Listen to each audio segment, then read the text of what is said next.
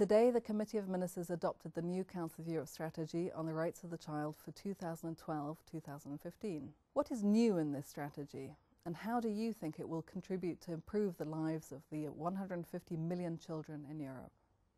I think the adoption of the strategy, the new strategy, is really a new stage in our construction work. We are building a Europe for and with children, so it's the next phase. And what is very good about this new strategy is that it is a continuation of the previous strategy. And what we have done in the past is that we have identified really the root causes of the many violations of children's rights. We have identified the causes, but we have also developed the tools to fill the gaps in terms of legislation, administrative practices, policies in our member states.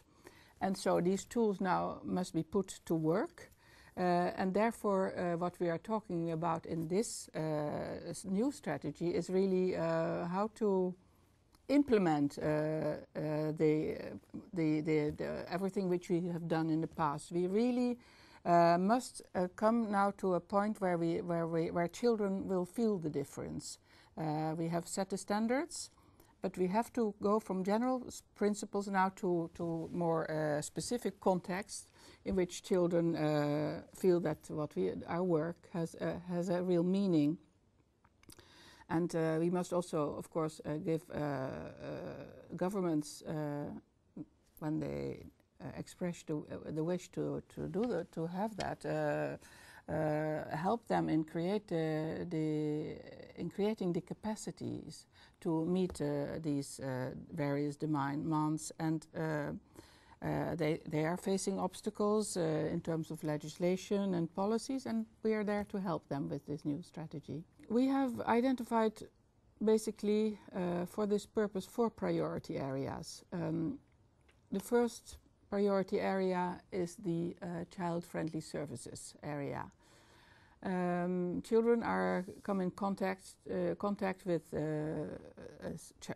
services, social services, judicial services, healthcare, education, but not necessarily all these services are really adjusted and adapted to the needs of children, and they should become really more responsive to these needs. And in other words, they should be more child-friendly, and this is all the more important now when we are all in an economic financial crisis. The second area, it's a continuation of the previous strategy, is that we must do everything we can in our power to combat violence against children. It exists in many forms, and none of these forms of violence is acceptable. Whether we're talking about sexual violence, gender-based violence, corporal punishment, violence in the cyberspace, violence at schools, all these forms of violence we have to address and combat. We also, and that's the third area, we have to attach particular attention to vulnerable children, children of minority groups, Roma children. Instead of stigmatizing these children even more by reference to their particular status, we must address them with more attention, because they need really more than anyone else our attention and concern. And the fourth area is the area of participation. We want to involve children in the design of our projects, the implementation policies, and we must listen to them. We must give them a voice, as much as we want to give them a voice at national level. We also actually want to do that in the Council of Europe in our own working methods. It's very important to insist on the participation of children themselves in the design of the various strategies. In your opinion, what are the challenges of member states in protecting children's rights, and what will this strategy change? Well, I think there are 2 main challenges for our member states. The first thing is that there's a considerable lack of reliable data on the actual situation of children in the countries we work with.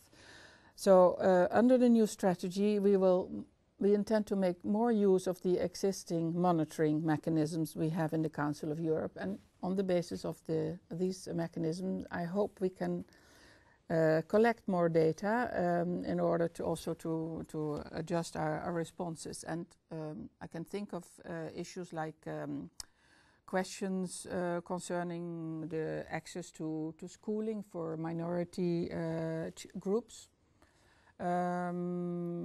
The other question which we want to go deeper into is to what extent juvenile offenders are provided with appropriate support to reintegrate into society.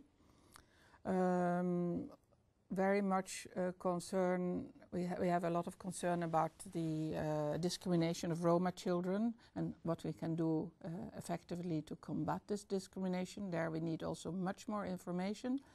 We need to find out whether children victims of sexual violence are given the necessary support. So a lot of data are needed in order to adjust our action. And also member states need to be provided at their request, of course, with tailor-made support. Whenever, for instance, they review legislation, we want to give advice how to redraft it. We can provide a forum for exchange of good practices which exist. Fortunately, they're also very positive. There's also very positive information to share. We can provide training to professionals who are in contact with children. It may all sound very ambitious to you, but of course we are not on our own in implementing these strategies. We are very happy that we can count on our partners in the member states, on other international organizations, European Union, UNICEF, and other international organizations. Ombudsmen for children are also very important partners for us, and NGOs. We need them also to make progress, but we're very enthusiastic. Actually, we can't wait to start.